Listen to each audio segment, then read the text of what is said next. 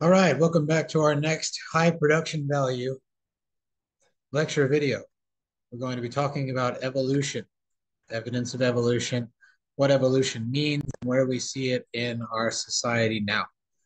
So this is our biological concept lecture video. Talking about the evidence of evolution, we see this all over the place now, of course, because of our scientific inquiry that we've done over the past several hundred years, looking at genetic lineage, trying to figure out where things came from and also where they are going. Evolution is inevitable. It happens all the time. It happens because of factors both external and internal. So, evolution has occurred throughout the history of living beings, right? It is deduced by studying things that are prehistoric, like fossils that we find, DNA, other evidence like rock shelves, trees, right? Looking at rings and tree trunks, things like that, right? Evolution is where we see changes in genetic coding. So we have natural selection that is going to lead to reproductive barriers, things like mountain ranges in between a species, breaking off of islands, right? When we had continental drift and species were sent awry away from other members of the same species to develop a completely different genetic profile, right? So we have barriers to reproduction. We also have specific environmental things that dictate developmental changes like climate, right? Those things are going to pick for specific traits that are more conducive to survival there.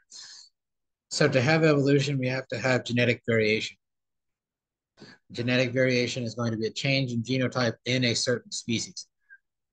So the species is going to develop because of these factors, right? Species is going to happen, and speciation is going to happen because of genetic variability. So our first mechanism that we usually go to when we talk about evolution is analysis of the past, and that is going to start with fossils.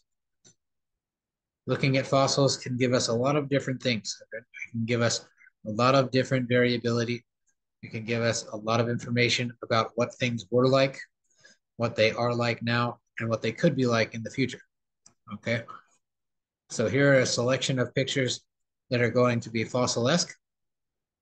We have things like petrified wood in the desert, right? We have implants or imprintations of things like fish and leaves and plants on rocks and sediment, right?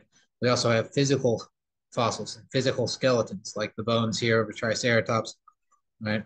We have a leaf, okay, in the top right. Looks like we have maybe an arthropod or something like that. We can even see excrement fossilized. So we have something like the feces of a turtle that we potentially find. And from these things, we can get genetic information, right? We can see genomes and we can get genetic profiling to see what changes were happening. So here is our relative history of Earth, pretty much. Earth, the origin of Earth as we know it, happened about 4.6 billion years ago. Okay. So the formation of the rock itself came into being around this time. For a vast majority of the time until the present, there was no living species. There was no living beings on the surface of the earth. Okay. The first living creatures started out in the water. So, first living beings, first living creatures, organisms started out actually in water sources. So, there were not any land dwelling creatures before that. We had to have start out in water. So, when we talk about the speciation, all right, speciation happened over time. Development of different species and different lineages was very rapid in the past 100, 200 million years, right? Much, much faster than it was for the previous 3.5, 4 billion years beforehand.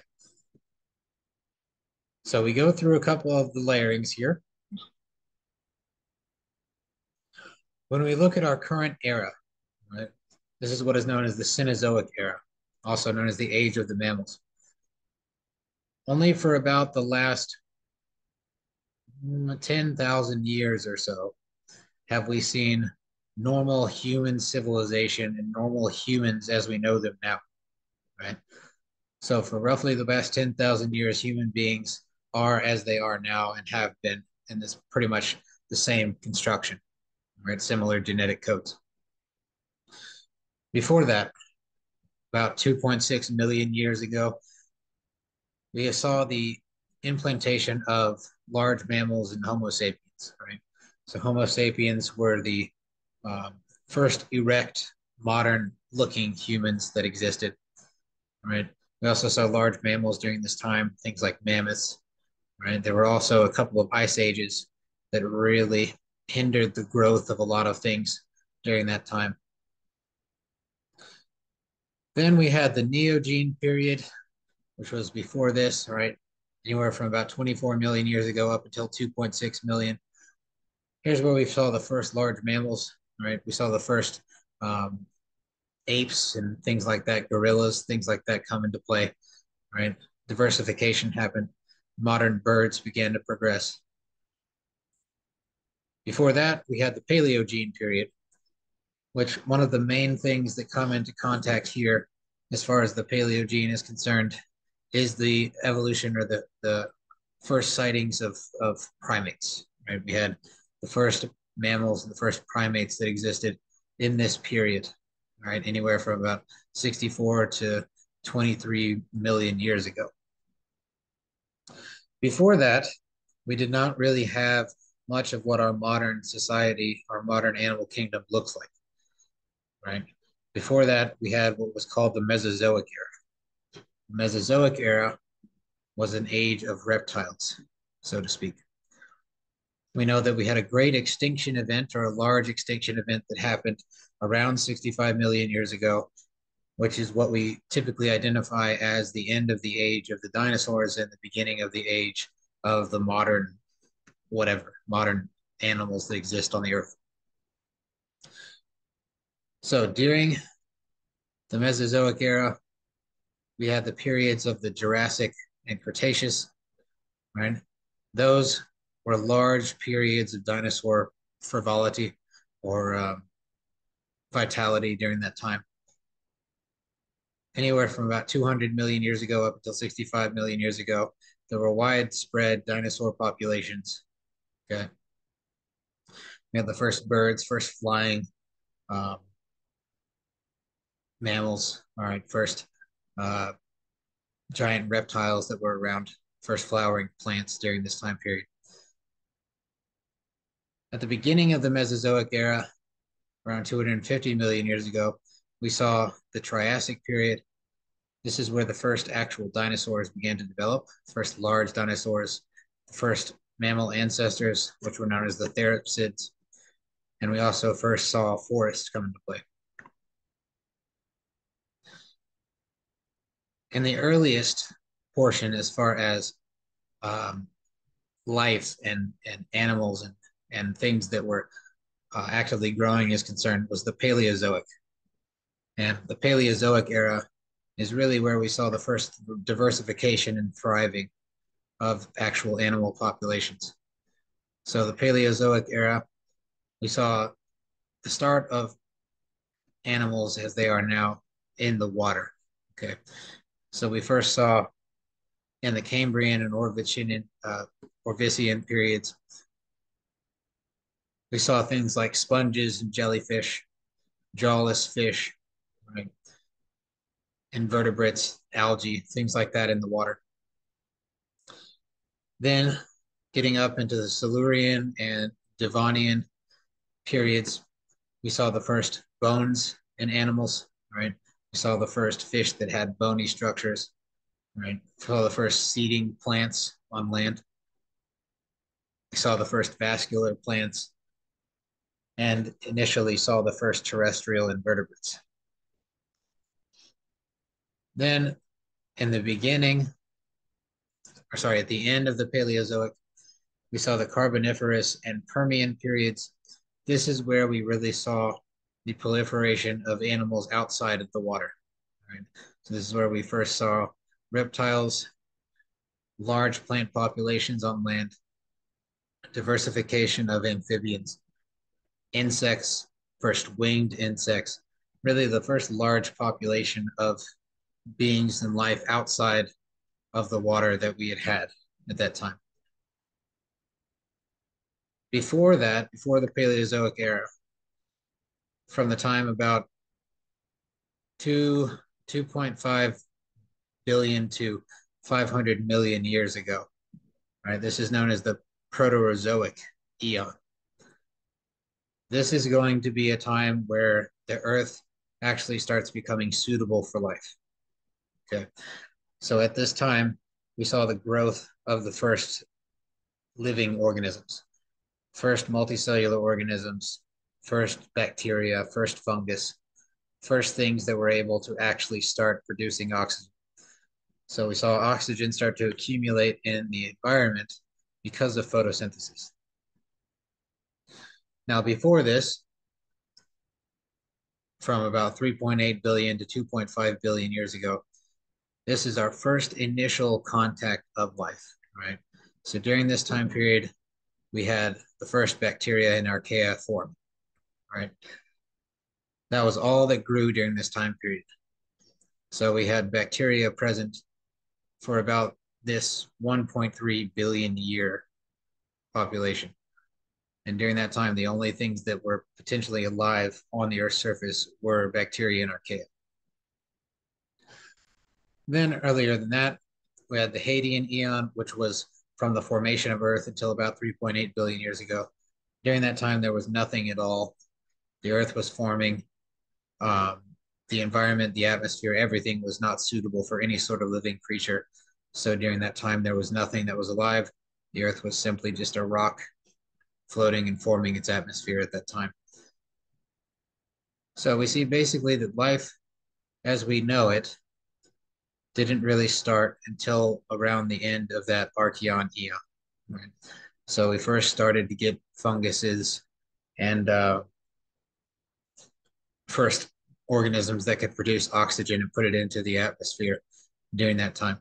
So for the first 2.1 billion years or so of Earth's formation, there was not really a suitable atmosphere for plants and animals to actually exist. So here is another example of fossilization. We see ammonite fossils here, right?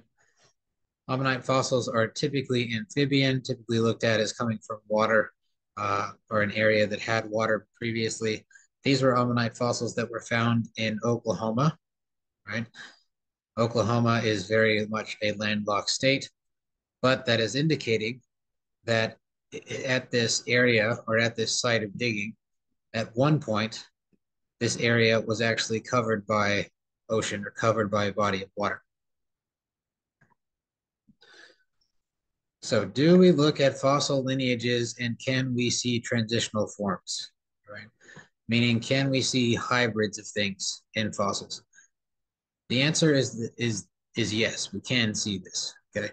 So the fossil record is going to be the most complete for groups that have evolved recently, right? Because they have things that we can have and that we can find that are preserved over time, like bones and teeth and other things that fossilize readily and that maintain their shape and integrity. Okay. So we have excellent evidence for fish, amphibians, reptiles, and mammals, things that have teeth and bones and backbones of this. The fossil record does contain a lot of gaps, though. So the most prominent example of this was going to be at the Cambrian explosion, right, which is where we have um, several 100 million years ago. Okay. This phase is going to be referring not to a cataclysmic event, but however, it is the time that we had many new groups of animals appear in the ocean. Okay. So fossils from the Cambrian explosion are going to be sort of selective and not all encompassing because this was truly a time of rapid evolutionary change, right? And that rapid evolutionary change was because we had the first change or the first transition of animals coming from the ocean and moving onto land. So fossils from this time period are going to be sparse.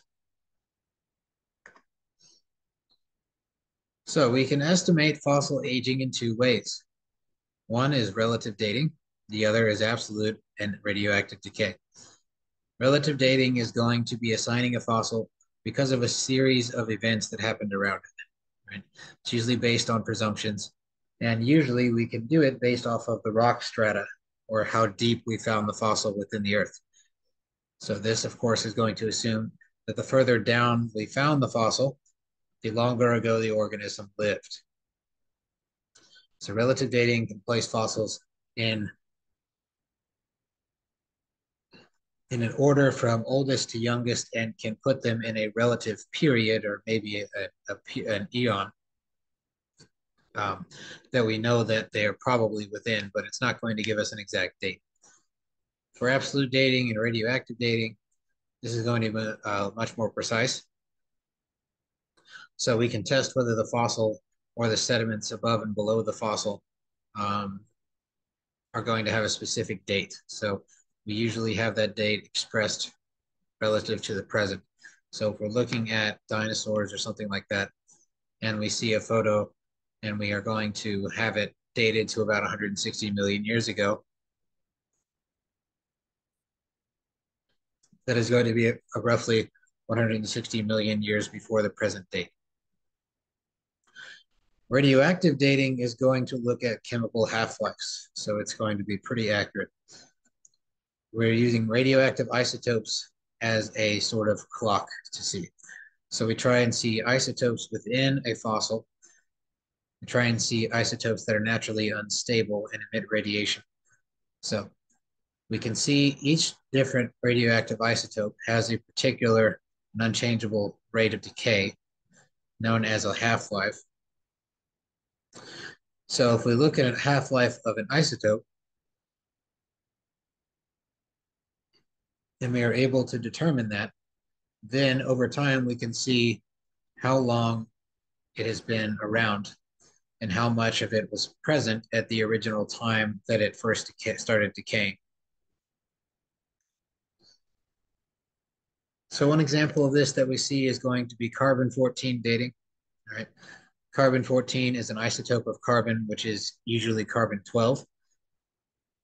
The radioactive form, carbon-14, is going to be unstable and therefore it decays at an appreciable rate. The half-life of it is relatively long, in about 5,700 years.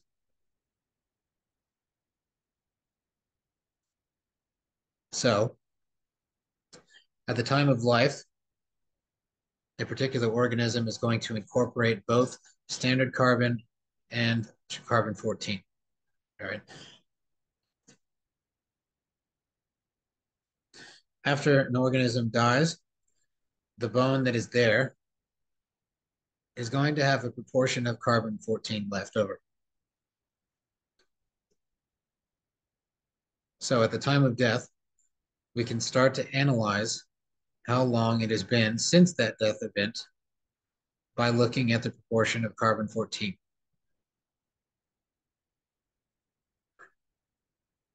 So while carbon-14 declines, however much is left over can give us the amount of time that it's been since it started to decline.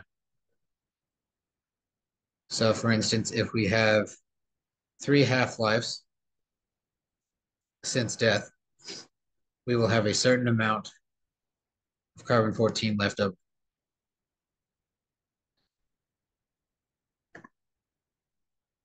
So here's a couple of terminologies based on referencing a fossil's age.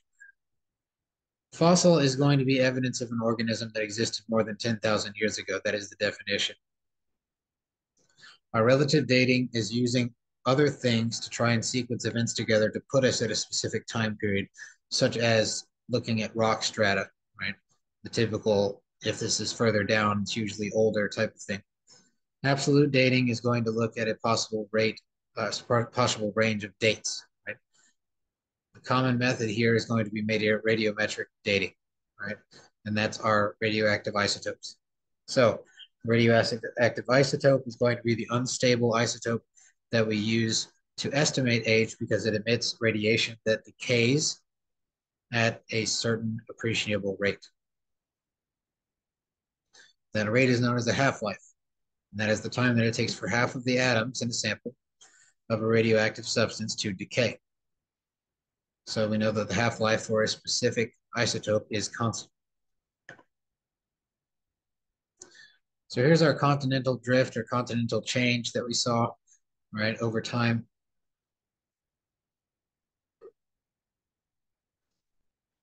During periods long ago, at one point, we did have what was called Pangea. And Pangea was pretty much the combination of all of our continents into one, right? So anywhere from 300 million to 200 million years ago, all of the continents were joined together into one large landmass known as Pangea. About 180 million years ago or so, we had a breaking off of one continent from another. So we had two major continents form with a separation of the ocean between them. They were known as Laurasia and Gondwana. Then, at about 100 million years ago or so, we started to see the formation of our present day continents. So we started to see continental drift. Those land masses started to break apart and move to their separate locations. And then today we finally see our continents left over.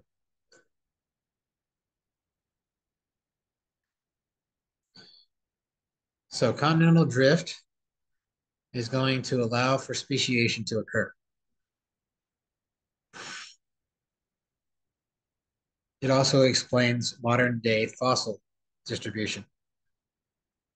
So for example, if we have fossils in South America that are going to represent life that is typically found in the African subcontinent, that is because at one point, South America and Africa were joined and they broke apart, right?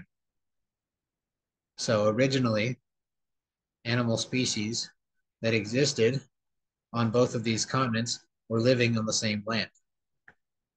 And once the continent split, we saw a part of that species integrate into South America and part of it stayed in Africa. And that is going to be why we have this change.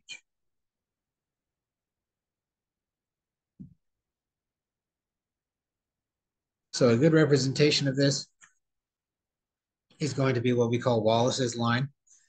This is based off of Alfred Russel Wallace. Traveled around the archipelago here. He noticed a distinct pattern of animal life on one side of an imaginary border versus another. So this imaginary border, what is known as Wallace's line, on one side had an animal population that was much more like Asia. And on the other side had an animal population that is much more like Australia.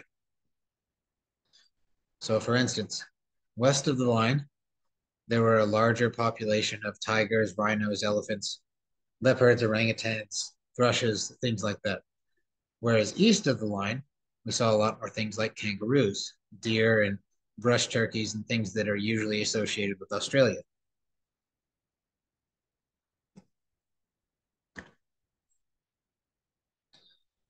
All right, now we talk about homologous structures. Homologous structures are shared lineages that look like they are consistent across many different species. So a term homologous means that they are similar, reflects similarities between certain species and may indicate a common ancestor.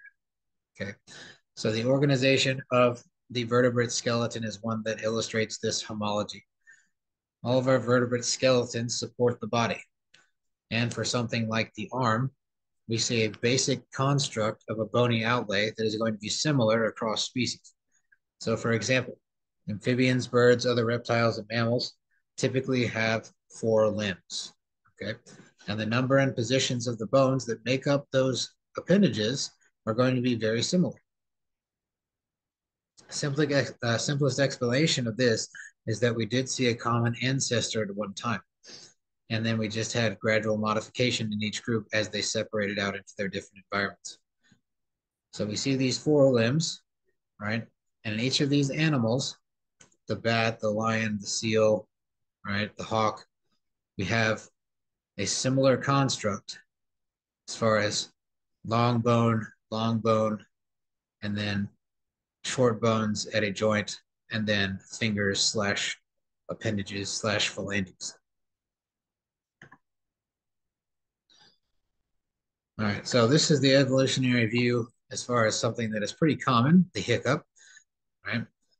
The hiccup is going to be something that is not terribly important to our evolutionary design. However, it does still happen. It's an involuntary muscle spasm of the diaphragm, all right, causing someone to inhale sharply. They result from irritation of the phrenic nerve, and this triggers that contraction.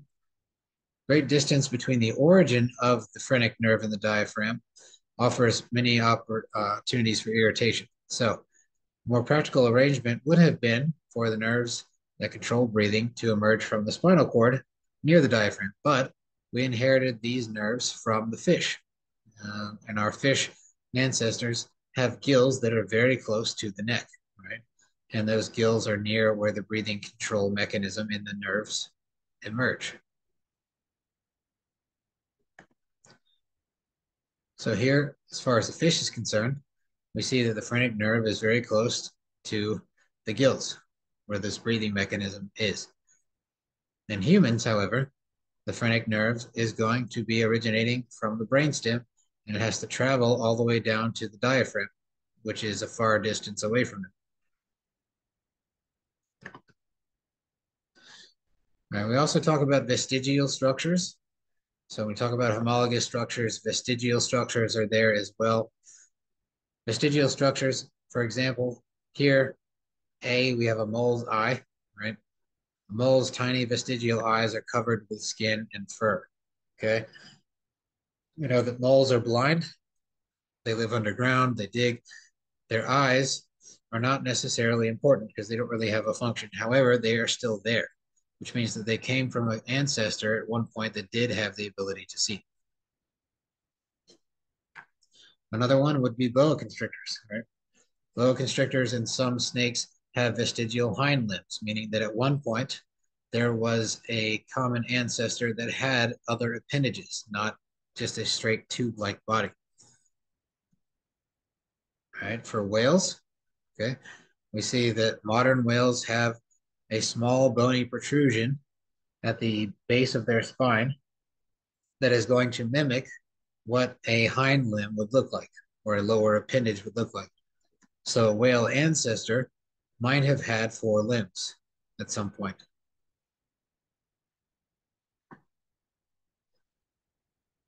All right, so this is the concept of convergent versus divergent evolution. Convergent evolution is going to be species that come together and form common traits. All right, so here are some examples. We see the blind salamander in the top left. These are cave animals. We see the crayfish as well. Right? These are both from Florida. They both lack eyes and pigment. So they are in the same environment, different species, but they're going to have similar structures and similar designs because of their environment. Again, here we see the cacti, right? There's the cacti in the desert of New Mexico on the left. They have adaptations similar to the euphorbia plants in the Namib Desert in Africa on the right. They are going to be similar because they developed in similar environments. So let's look at some comparative anatomy. Homologous structures. These are features that are going to occur in 2 or more species and share similarities, such as our limbs, such as the bones, the bony structure of our limbs. A vestigial structure is going to be a feature that is still present, that has no apparent function, that indicates that something ancestrally had a functional feature there, right? It was a functional feature at some point in the ancestry of that animal. And analogous structures are going to be ones that occur in 2 or more species that are superficially similar, but are going to be the product of a convergent evolution, meaning that they arose independently, but they developed in a way or in a place that required similar traits to develop. So here we're looking at another example, right? This is what we call same parts, different proportions. So as far as a fetus is concerned, The fetal human and the fetal chimpanzee, the skulls are remarkably similar in their design. But we see as we reach adulthood, the adult chimpanzee and the adult human skull structures are going to be pretty different, right? So we see growth at different parts. For the chimpanzee, the lower jaw, the oral cavity, and the protrusion around the eyes is going to be quite large, right? So we see a lot more bony growth there. And the skull portion around the cranium is going to be smaller in comparison to that of the human. So the fetuses have similar skulls, but the different parts grow at different rates. So therefore, one part is a little bit larger in the chimpanzee, and one part is larger in the adult human. We have embryonic resemblances that we can see across species, right? A chick or a baby chicken, a mouse, and a human, all three are going to look remarkably similar as embryos, right? So these are vertebrate embryos that are going to appear alike in early development.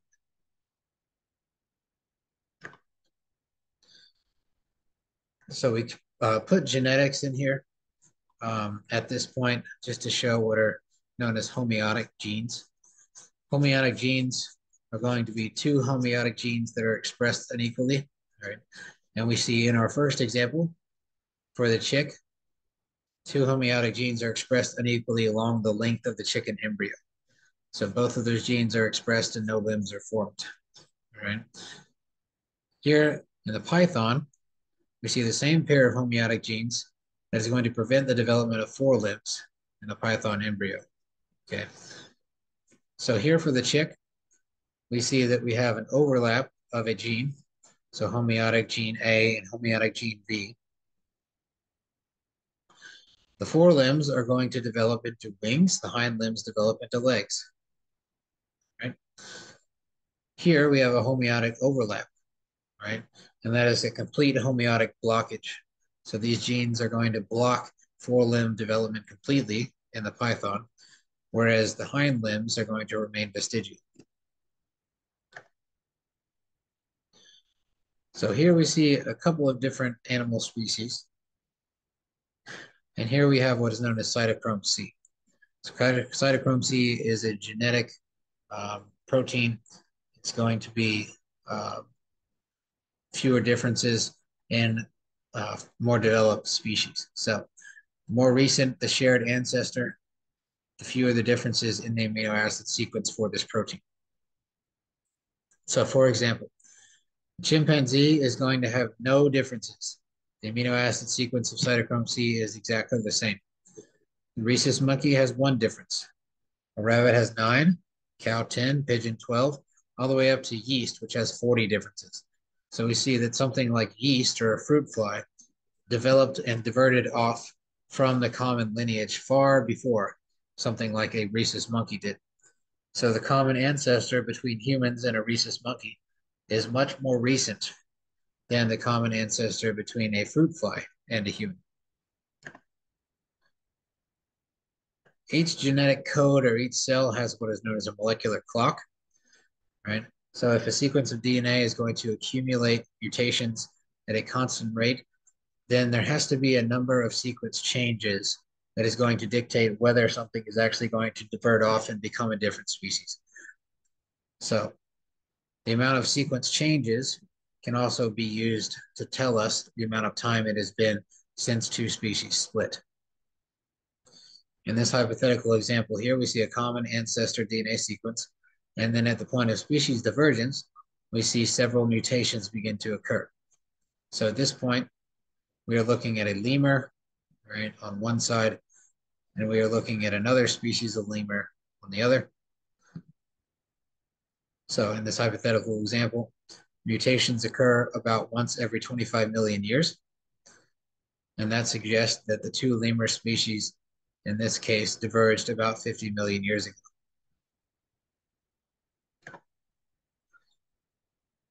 All right, looking at a phylogenetic tree or a common lineage tree here, we can see that there's a common ancestor here, right? And as time goes forward, we have more and more divergences that take place, right? So this is looking at what is called the Najash. This is a fossil snake. A Najash is a very, very old fossil, one of the most primitive of the snakes. So all three types of extinct marine snakes with legs arose later, after the Najash. So this suggests that snakes evolved on land and later colonized in water. So the marine fossil snakes were actually originally colonized on a land basis and migrated to the water.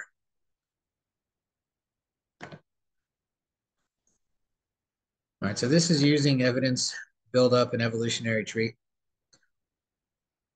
Here we see an illustration of 5 lines of evidence that are going to understand the relationships between the 7 hypothetical species.